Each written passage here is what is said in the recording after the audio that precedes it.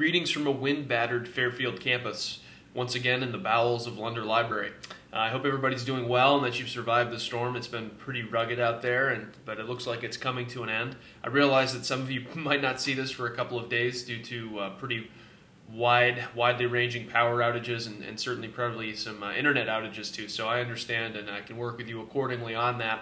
What I wanted to do was just share with you a little bit about what we're up to, where we're headed, and what the rest of the semester kind of looks like. So as you probably know, I've provided feedback to everybody who's submitted a complete blog assignment, and I was generally very impressed with those. And again, remember, the purpose of this is that we're trying to make science accessible, and that's really the most important thing to me. And it really doesn't matter what you're doing, what role you're in, or where you go to work. If you work and engage in science, you are going to have to share this with non-experts.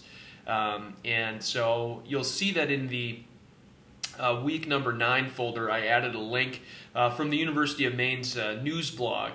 And it happens to be about my sister-in-law's research, and she works with zebrafish.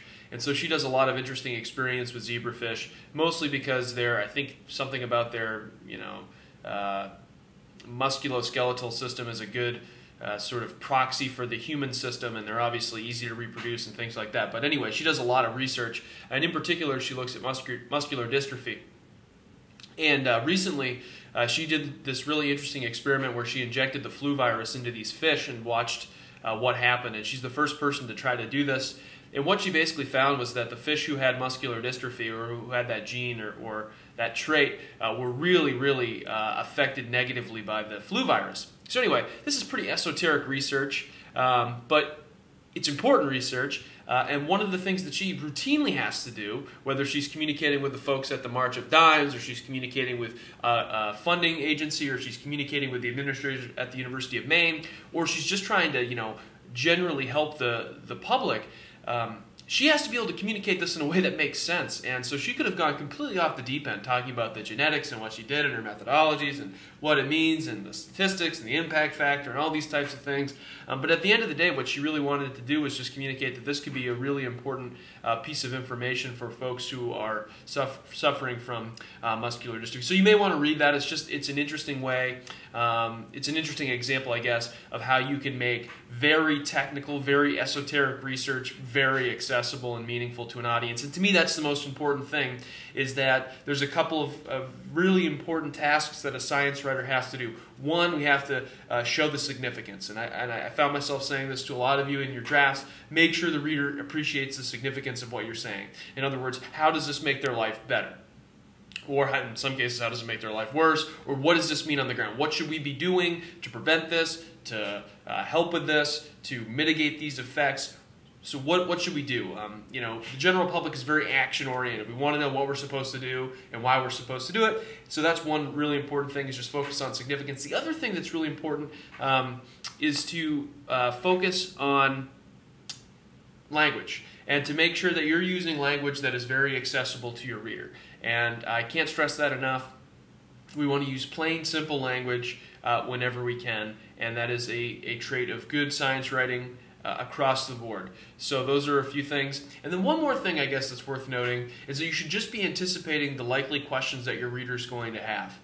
And I've given you the example that I like to think of somebody called Dubious Dave, but I'm trying to think of what an incredulous reader might ask, or what a skeptical reader might ask, or what the devil's advocate might ask. And I'm trying to, not directly, I'm not necessarily organizing around these questions, but I'm trying to include answers to those questions. So that's just something that I want you to think about is, anytime, and this is going to be an important thing to think about as we work on our next assignment, which I'll talk about in just 1 minute.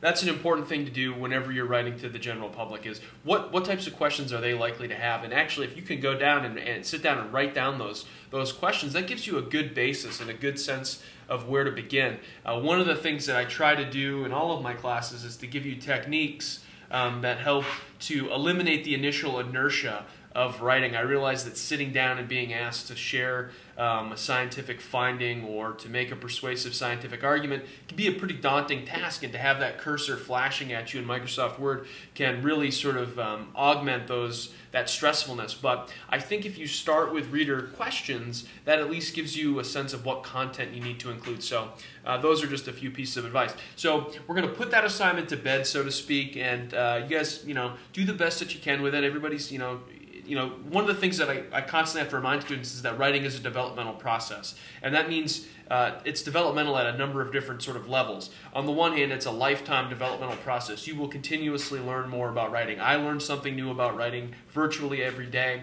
and it mostly happens through reading your writing and thinking about how to help you with your writing tasks. But it's also developmental on a smaller scale through individual assignments.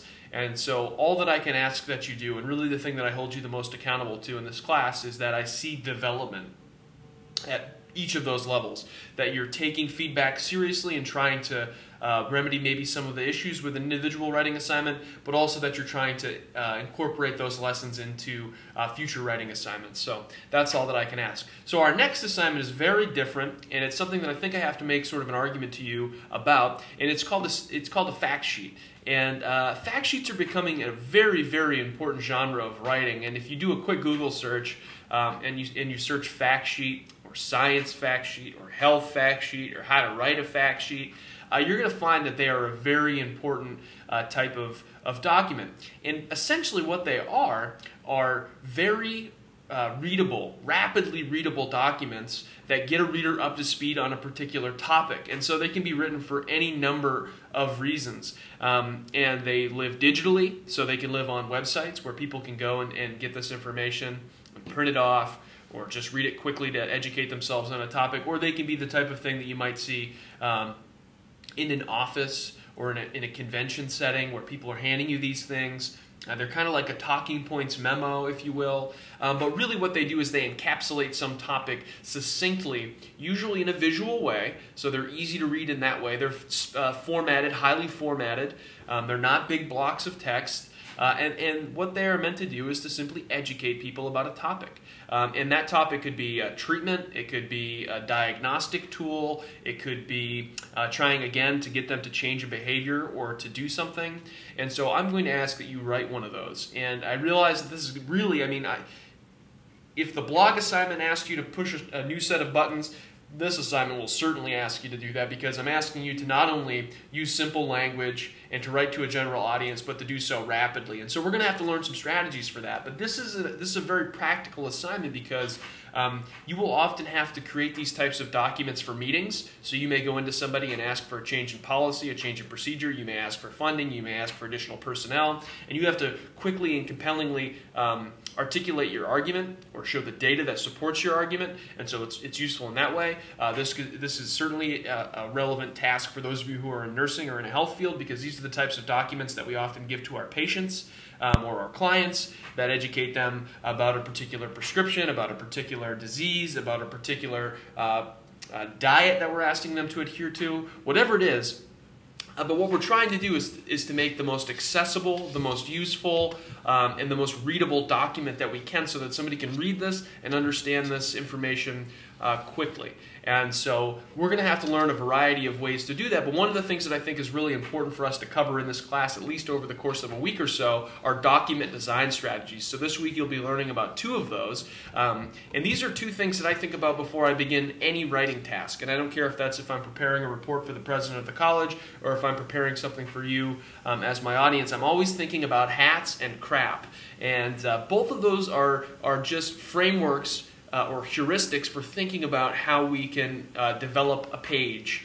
And that page can be user-friendly, and that we're using the space of the page proportionate to the impact it's going to have on the reader, and that we're developing a page that ultimately is intuitive. That's it. In some ways, what we're trying to create right now is an interface for people to access information. We interact with interfaces every day. Blackboard is an interface. All of the apps on your phone are an interface. Every website you go to is an interface. And it's the interface, literally, it's between you and the information, and it's the way that you locate and access information. And so that's what we're going to create, is a fact sheet that educates or persuades somebody about a particular topic. And I will let you choose whatever you want. In week 8, we had a chance to look at some about depression and to think about the pros and cons of each approach.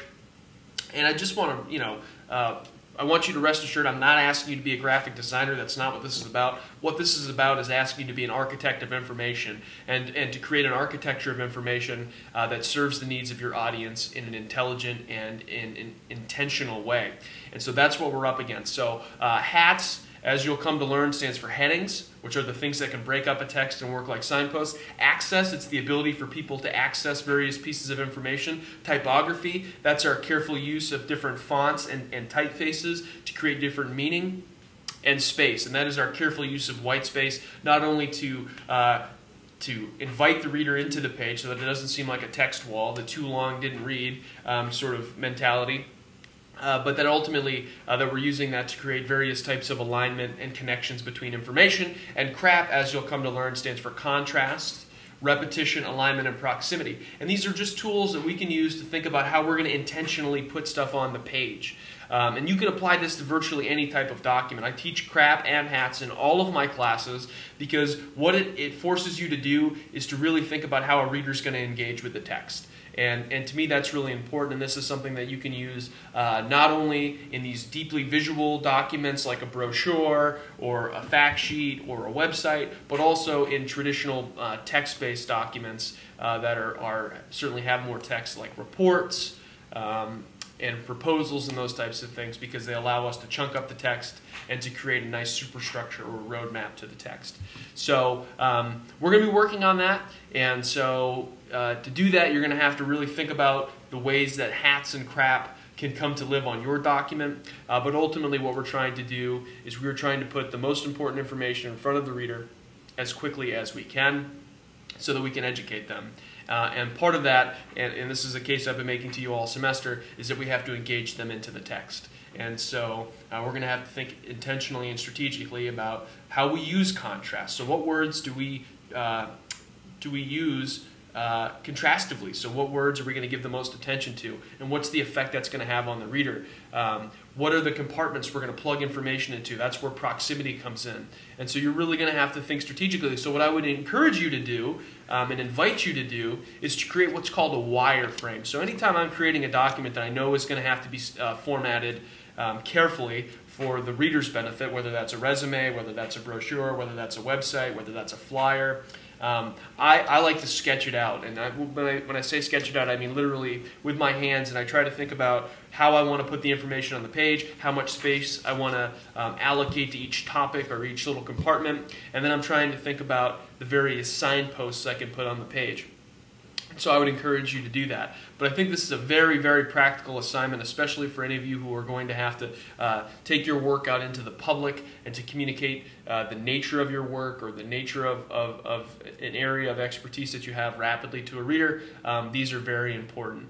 And these are the things, and in fact, some of the resources that I will share with you come from hospitals and public health officials, because the CDC, the National Institute of Health, state governing bodies are producing these fact sheets so that people know what they need to know about the flu vaccine, or that they are educated on what they need to know in case of flooding, in terms of waterborne illness and things like that. So it's a very practical assignment, and I want you to treat it as such. Your goal is simply to put the appropriate amount of information in front of a reader for rapid comprehension, and that's what we're up against. Thanks a lot.